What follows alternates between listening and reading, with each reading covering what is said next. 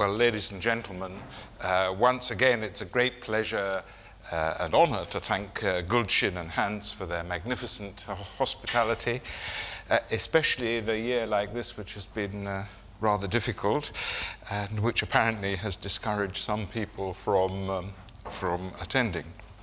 Now, as usual, ladies and gentlemen, Shakespeare casts some light upon my topic because he casts light on almost every conceivable human topic. In Henry IV, Part 2, the splendidly fat and cowardly knight, Sir John Falstaff, who always runs away from battle, says, "I can get no remedy against this consumption of the purse." By consumption, he means a chronic wasting disease. "I can get no remedy against this consumption of the purse. Borrowing only lingers and lingers it out, but the disease is incurable," which means, of course, he could be the leader of any Western country. But as well as being a coward, Falstaff figures out a solution to his problem. "I have wars for my colour," he says, "and my pension shall seem the more reasonable." In other words, I shall be paid for my service in the war, which, of course, in his case was absolutely nil. "A good wit will make use of anything. I will turn diseases to commodity." What he means is, I will make an income from my diseases. And this despite the fact that they are his two diseases. One is pox and the other is gout, and they're both the result of his self-indulgence. And of course, he doesn't have any injuries because he's never fought. But nevertheless, he will claim injuries. Well, Falstaff was in advance, well in advance of his time, for it is we who live in the golden age of turning diseases to commodity. In fact, we do better than Falstaff. We turn diseases that we don't have to commodity because they don't exist. I first realized this quite a few years ago when an insurance company sent me a man to examine who claimed to have had such severe whiplash injury after a very slight car accident that he, because of the psychological and physical trauma, would never be able to work again in his entire life, and therefore the insurance company would have to pay for him to live for the rest of his life. Well, it so happened that this man was a Syrian refugee, and this was back in the good old days of the first Assad, Hafiz Assad, when it was still possible to understand who was massacring whom. And this man had, according to his own account, been a torturer in Assad's army. But for some reason he had failed to give satisfaction in that capacity and ended up being tortured himself. And in Europe, the expropriators are expropriated, and in the Middle East, the torturers are tortured. And that's the main difference. Well, he sought asylum in Britain, and he was granted it. But what this man said was that what had made his life truly unlivable, had ruined it completely, was that a man had run into the back of his car at about 5 miles an hour at a roundabout in Welwyn Garden City. Now, those of you who have been to Welwyn Garden City will perhaps sympathize with this man just a little, because Welwyn Garden City is a pretty terrible place. Although the fact is that the worst thing that can happen to you there, and in fact will happen to you there, is that you have nothing to do. And that's the permanent condition of the people of Welwyn Garden City. And you can divide British towns into those towns and cities where the population takes heroin and those which take amphetamine.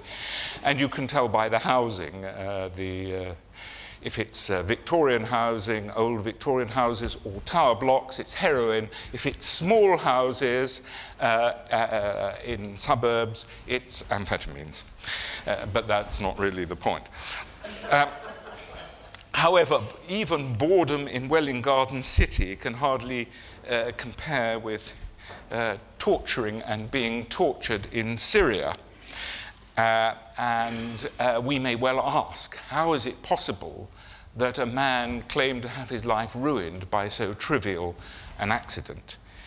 And the answer, ladies and gentlemen, is in the Anglo-American tort law system, which miracles are usually taken to mean that saints' relics cause miraculous improvements, but the tort law system causes miraculous deteriorations in people. According to this law, if a person does you wrong by act, omission, or negligence, and you suffer from it, you are entitled to compensation. And this sounds like natural justice. But as we know, anything that can be corrupted by perverse incentives will be corrupted by perverse incentives. There's no excuse, of course, for driving a car into the rear of another car. I know this because I've done it myself. So in this case, the wrong done was established beyond all doubt, but the harm done was more problematical. For it is within the power of any man to exaggerate what he has suffered and continues to suffer. And in this case, the injury, or the alleged injury, namely whiplash, exists only in those countries in which the sufferer from it can legally be compensated for it. It does not exist in those jurisdictions where it is not recognized as an injury that can be compensated. Apart from a slight soreness of the neck for a day or two, in other jurisdictions people get better straight away, but not in England or America.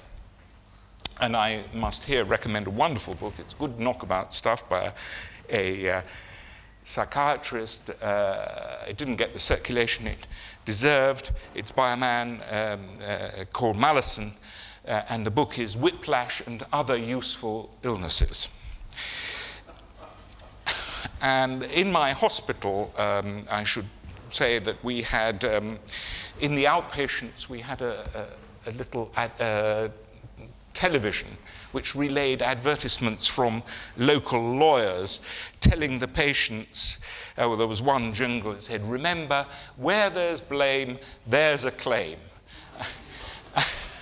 And this is before the doctor had even seen them. So, however, we should be careful not to conclude that all claimants for whiplash injury are or were simply fakes or frauds. The human mind, as I'm sure you appreciate, is a wonderful instrument, and what is at first imagined can soon become genuinely experienced. Moreover, in Britain and America, recent legal doctrine states that psychological injury is to be treated on exactly the same footing as physical injury. A doctrine that, of course, is an open invitation to fraud, as well as opening endless employment opportunities for lawyers, which is a very necessary thing since our universities produce so many of them these days, and unemployed lawyers are a very dangerous class of person. Here, perhaps I should point out that psychological injury is, of all things, the easiest to prove and the most difficult to disprove.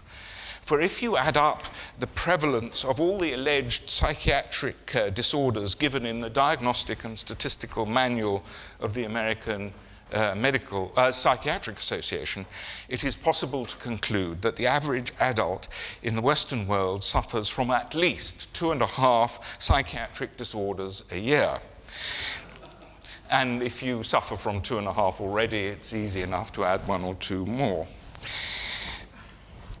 Well, I'll give you an example of the corruption without corruption that has entered our system. By corruption without corruption, I mean what is morally and legally corrupt, not legally corrupt, what is morally and intellectually corrupt without it being corrupt in the sense of people taking money illicitly under the table, which of course is a much better form of corruption. A man was exposed to a noxious gas by some very minor negligence on the part of an employer, the kind of negligence that we might all be guilty of. At first, he suffered no ill effects, but gradually developed them until they were said to be incapacitating, said by him to be incapacitating. And as is often the way in such cases, almost usually, he claimed that his career had just been about to take off when he was exposed to this noxious gas, and thanks to the exposure, his career did not take off. It had shown no signs of takeoff before, of course. Among his symptoms were constant headaches, extreme nervousness, and an inability to concentrate. At his trial, in which I acted as a witness, it was proved conclusively that he had suffered no symptoms at all until he had looked up the effects of the noxious gas on the internet. This was proved beyond doubt, and it was accepted on all sides.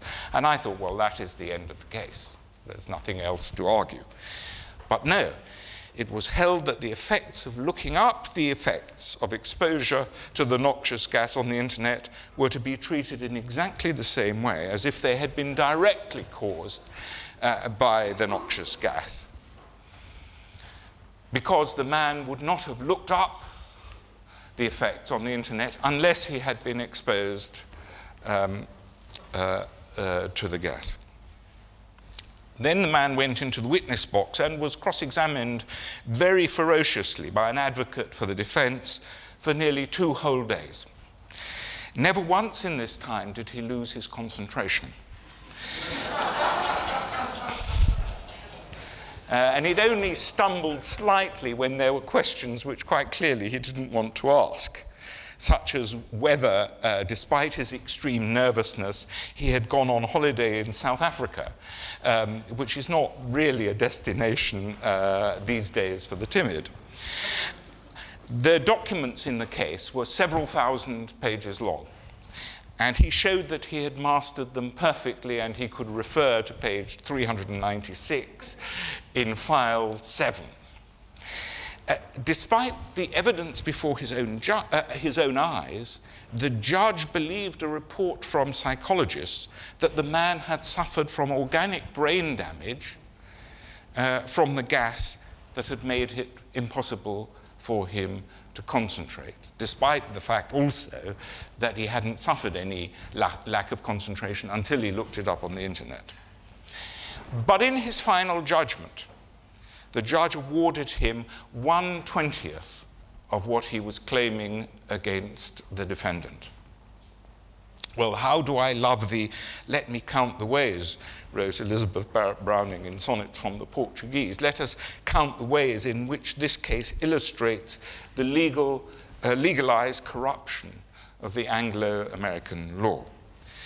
First, I've already alluded to the corrupt doctrine of easily faked psychological damage being treated on the same basis as physical damage, and the associated doctrine that the effects of looking up the effects of a noxious gas are the same as the effects of the noxious gas itself. Second, the judge preferred to believe scientific evidence that it was obviously ridiculous, rather than the evidence of his own eyes and ears. Third, he drew no conclusions whatever from the fact that the plaintiff must have grossly exaggerated his claim. Indeed, the only explanation of that claim, which he maintained over years, was that he was lying. So far from being awarded any money at all, he should really have gone to prison. And fourth, from the very beginning, the man who brought the action had nothing personally to lose by bringing it, except a bit of time and effort, because his lawyer was allowed to take all the risk and actually was able to reinsure against that risk. So here we have a man who has only the possibility of gaining, not of losing, and this surely is against natural justice. Well, we may ask how and why such an obviously unjust situation should have arisen. Now, I don't want to sound like a campus radical, but it it isn't very difficult to see certain interests in play here. In a society with ever greater numbers of lawyers and ever weakening informal bonds between people, the population must be encouraged to and never discouraged from taking legal action. And this explains why straightforward lying in our civil courts is dealt with in a completely different way from how it is dealt with in the criminal courts. But it's not only the law that corrupts and creates both bogus diagnoses and diseases, but also insurance companies and social security. And let me here point out that I'm aware that the bad effects of any system do not in themselves argue for its abolition if the good effects outweigh the bad, or are not as bad as any other conceivable system that might replace it. And there's no doubt that the tort system does sometimes result in justice. It does sometimes result in justice. But that's no reason to disregard or to deny the bad effects. There is a condition, or at least a pattern of behavior, that is known as chronic fatigue syndrome. Some of you in England, it's often called ME. In this syndrome, the person claims to be fatigued by the slightest effort, and indeed making any effort at all has a disproportionate fatiguing effect on him, and he has to go to bed for several months. Now, many, if most of those who suffer this syndrome or exhibit its behavioral pattern believe that it is caused by the lingering effects of a viral illness. And certainly there are illnesses that exhaust sufferers afterwards for weeks or months. But the diagnosis is one of exclusion. You cannot have it if an organic cause is found. Nevertheless, those who believe it, who believe that they are organically ill, and it's possible that they are right, believe it very strongly. Not everything in medicine is known, so they might eventually be proved right. It's impossible to prove a negative. On the other hand, it's very possible that they are wrong, and that actually their syndrome or pattern of behavior, or whatever you want to call it, is of psychological origin and even contains an element of willfulness or bad faith. Again, there is quite a lot of evidence of psychological origin, but I think you might be interested to hear that this evidence is largely suppressed, not by the government. It's suppressed in the public mind by an effective form of censorship, which in this case is exercised by a pressure group. For despite having little energy individually, those with the syndrome have a lot of energy collectively. And it would be hardly too much to say that they persecute those who take the opposite view of their condition to the one that they take themselves. And so effective is this persecution. They constantly telephone opponents, traduce them on the internet, try to have them dismissed from their posts, lobby politically against them, and so on. That few people with opposing views now put their heads above the parapet. It's just not worth it.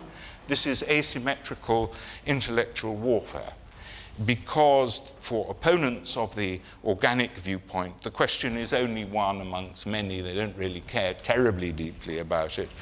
Whereas for supporters of the organic view, it is the question, just as for Sherlock Holmes, Irene Adler was always the woman. The argument in public, therefore, goes by default. Monomaniacs will always outmaneuver the balanced.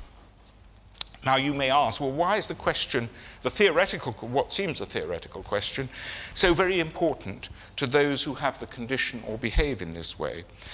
Obviously, there is a psychological investment in the answer, but also a lot of money is at stake. So long as the condition is recognized as a real one by Social Security or insurance companies, payments that make a way of life possible are assured. If it is believed to be in any way a voluntary condition or even merely a psychological one, payments become insecure. And a physical causation makes payment more secure than those of a psychological one. And there's an analogy with the National Institute of Drug Abuse in the United States, where the director went to Congress to say that addiction is a chronic brain disease. He said this. He didn't believe it was true.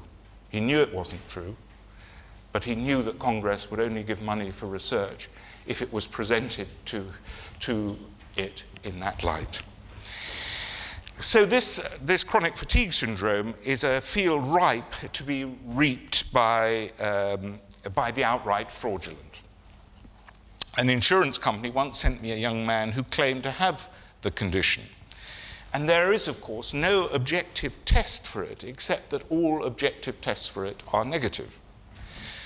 And as this particular young man was strikingly athletic looking, but he had prepared his ground well. He had an insurance policy that would have paid him out for the rest of his life if the diagnosis was confirmed. He had gone to his own doctor for several months, complaining of overwhelming fatigue. This is the groundwork that he performed, of an inability to do anything, even make a sandwich or have a shower, without utterly exhausting himself. I didn't believe it, of course, and I noticed that he'd once tried to obtain such payments from an insurance company a few years before on the grounds of chronic low back pain, which is another rich field for fraud, because it's a symptom that can indicate anything from impending death to fraud itself, outright swindle. But there was no evidence that he wasn't as he said he was. And so I had to write to the insurance company to say, well, according to the criteria, according to the checklist, he had the condition. But I also telephoned the insurance company's chief doctor and told him that I suspected the claim was false. And I didn't think any more about it until about 3 months later, I received a video from the insurance company with a letter asking me whether what was shown on it was compatible with what he had told me. And of course, what it showed was this man up on roofs, repairing roofs. So I wrote, of course, to the insurance company to say, no, this was not compatible with what he told me. And I telephoned the doctor once again and asked him whether the insurance company would now prosecute the man for attempted fraud, because there was no other, this was not a form of conduct that could be anything other than a conscious fraud. No, he said. And why not, I asked. Because, he said, our customers wouldn't like it if we sued people for fraud, prosecuted people for fraud. Your honest ones would, I said. But of course, that was there was a presumption that there were such people. Well, he said, we just don't. And I said, well, in that case, you are complicit with his fraud. Now, of course, insurance companies must be well used to fraud and must factor it into the cost of their premiums. In fact, I have a couple of wonderful books from the 1870s and 1890s, the same book. Second edition is twice as large as the first, about frauds practiced on life insurance companies, such as false burials and all kinds of things. So this is not an entirely new phenomenon. But I think it's true that insurance companies are not very much concerned in it, and that it can even increase their profits, because the costs are simply passed on to the people who pay their premiums. And provided, of course, there's a cartel of insurance companies who all have more or less the same policies, then the whole system can keep going.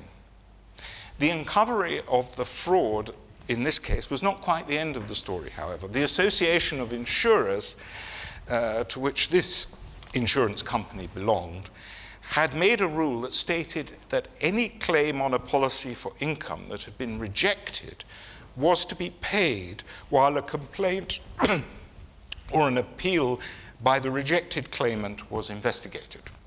And the young man knew this, and probably it's only people who intend to commit fraud who ever read their small print of their insurance policies.